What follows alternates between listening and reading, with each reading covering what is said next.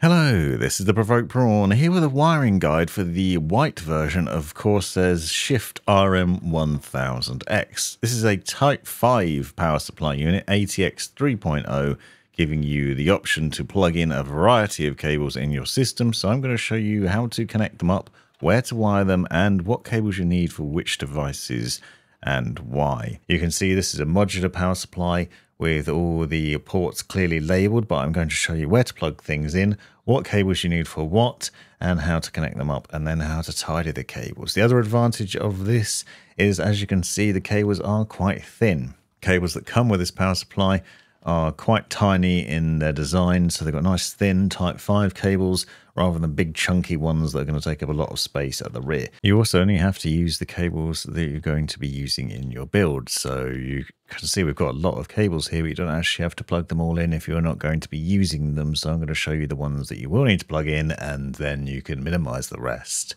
and make things nice and neat in your build. So the ports are clearly labeled in here. We've got motherboard, CPU, SATA, and PATA. We're going to start with the motherboard power cables, kicking off with the 24-pin motherboard cable, and this plugs in on the right-hand side of your motherboard and has two power cables that connect to the power supply end. Note that the Type 5 cables are smaller on one end than on the other, so you can't plug these in the wrong way around. But you will notice that it's split into two parts. You have one longer part that plugs in on the far left here, and then the other part just next to that below. And all the cables are important to plug in so that they fully seat and clip into the power supply unit. But the 24-pin power cable, you need to make sure especially that it's pushed all the way in. If it doesn't clip in properly, then you will find that your PC doesn't power on. I'm showing you how to plug these cables in here outside of the build so that you can see the process for doing so. Obviously, you wouldn't plug your power supply into your motherboard until it's actually in the case, but this is how you would do it. The CPU power cables, the two of those, clearly marked CPU on one end. The Type 5 end plugs into the PCIe/CPU connectors on the power supply, and then the other ends plug into your motherboard at the top left. Now, this is going to vary from motherboard to motherboard. Sometimes you'll only have one power connector that you need. Sometimes it's two. Sometimes it's one 8-pin and one 6-pin.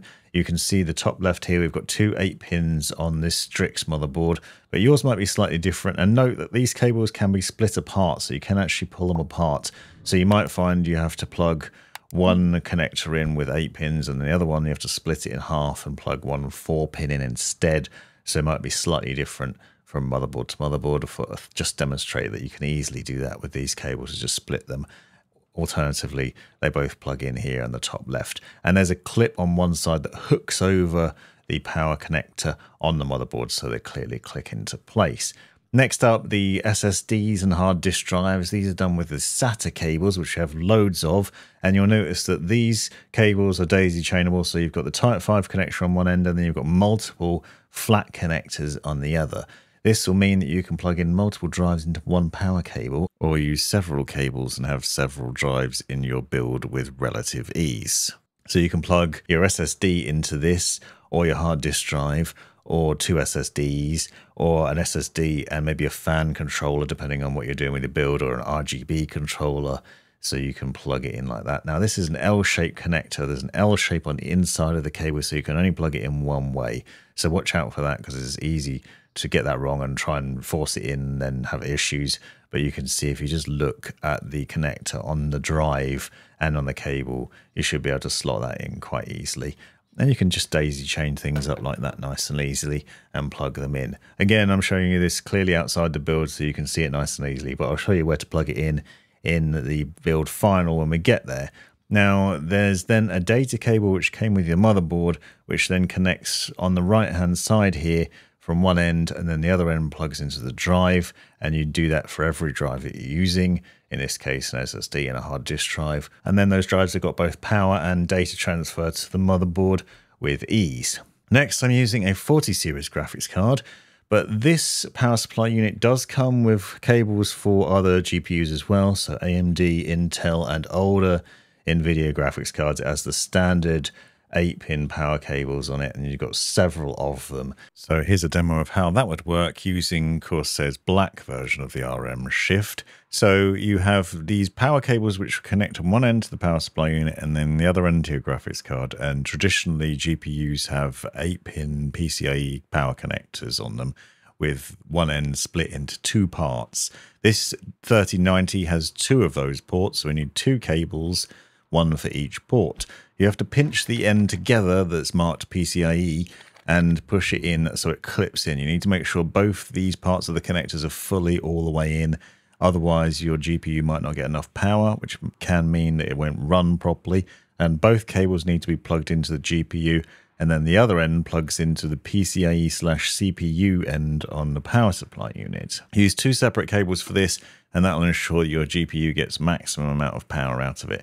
Now, this power supply has multiple cables, as you can see, so if you need more, you can just plug more in and use the same sort of logic and ensure that your graphics card is getting maximum power, even if it needs 3 or more power connectors, for example. Another reason you might use a PCIe power connector is for something like Hyte's thick Q60 all-in-one cooler, which is a nice chunky boy of a 240mm all-in-one cooler, which requires PCIe power. So this has a cable that comes out of it that plugs into the radiator that then powers the two pumps and the fans connected to it, and that then requires a PCIe power connector from your power supply unit.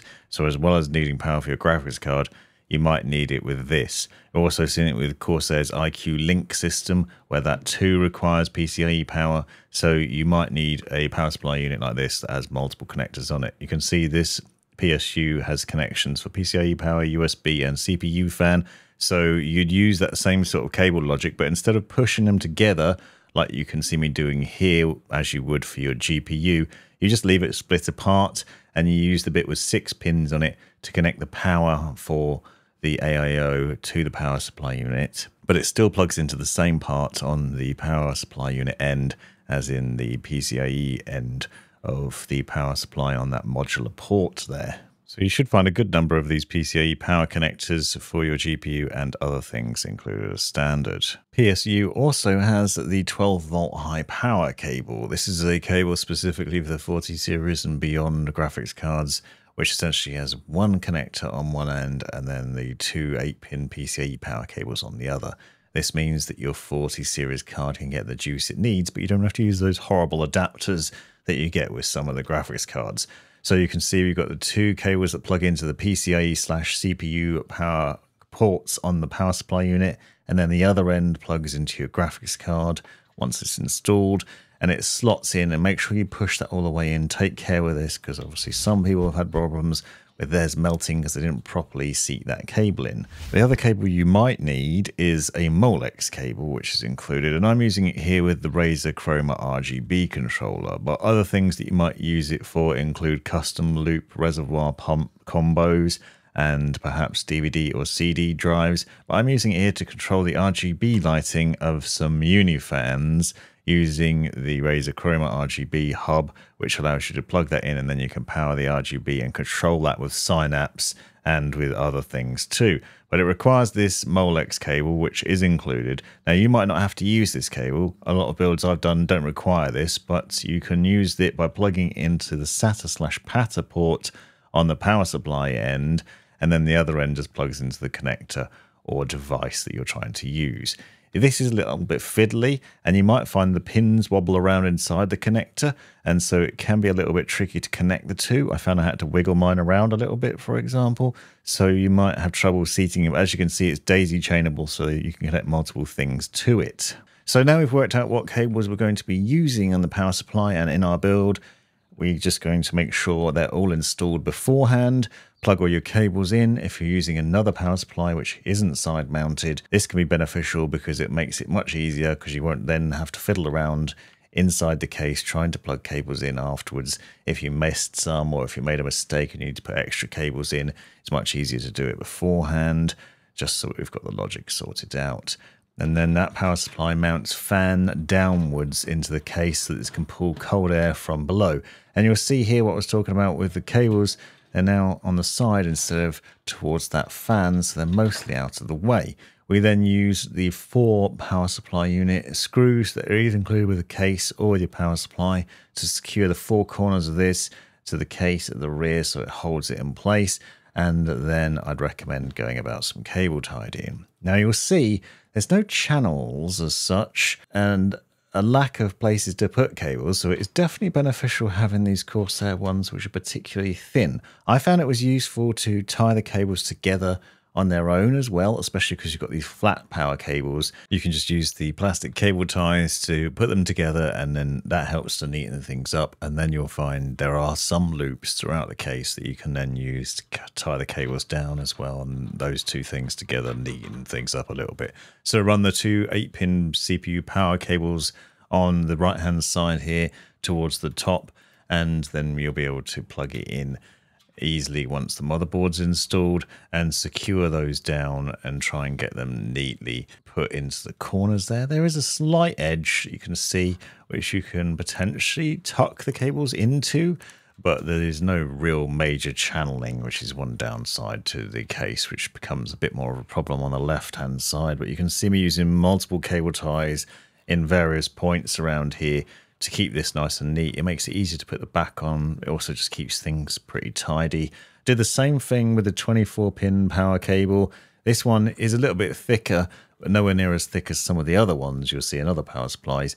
And again, you can just tie them together and also use those loops to keep them in place throughout the build there. This is the best way to do it, because obviously what we want to do is keep the cables out of the bottom of the cage, because theoretically in other cases you might better just tuck away a lot of the excess cable into the bottom of the PC. Here you don't want to do that because you'll be blocking that bottom fan, and that could be a problem.